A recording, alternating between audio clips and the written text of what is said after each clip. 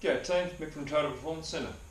Today we're going to talk about the deadlift and just how to do it correctly, different versions, and one of the common thoughts is of whether you should always go all the way to the ground or not. And you're probably thinking to yourself, what the hell has Mick got on his head up there? You see the black band there? And you can probably see this blue band here, and you might be thinking to yourself, geez, Mick looks like he's got a stick shoved up his butt today. Well, not quite my butt, but I do have a stick taped to my back. So I've got a stick to the back of my head here and to my hips. And what I'm going to demonstrate is, well, we do this quite often in the raise the bar class. We do our good mornings.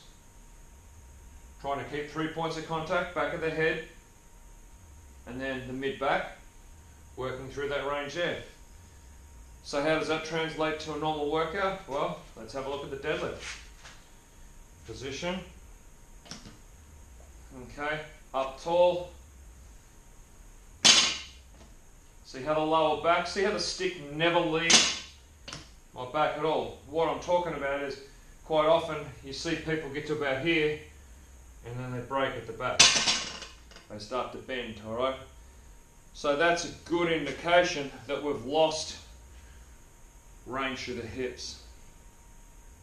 So some people, they just can't get that range through flexibility, mobility work.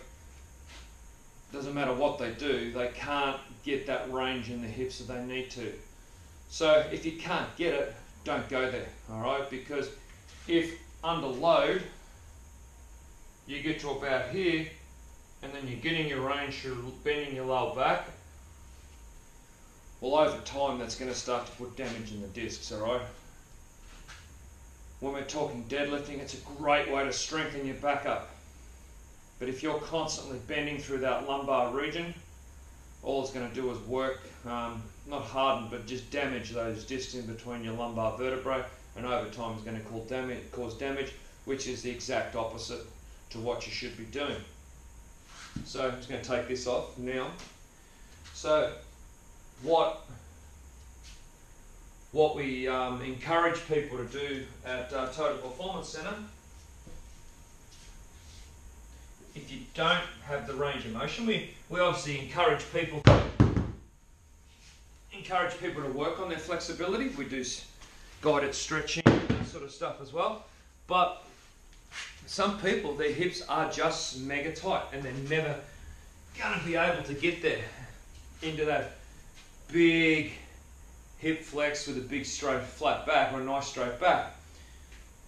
But we still want them lifting, and we want them to be able to control that lower back. So we raise the bar to where they can control it. So let's get this back on.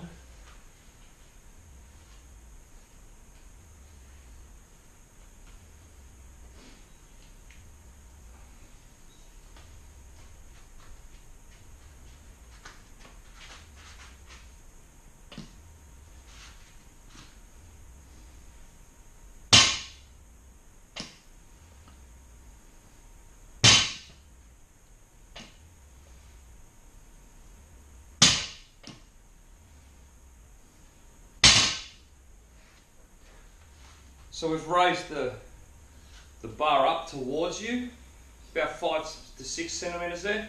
What that does is it decreases the hip flexion, so it puts less load on your lower back.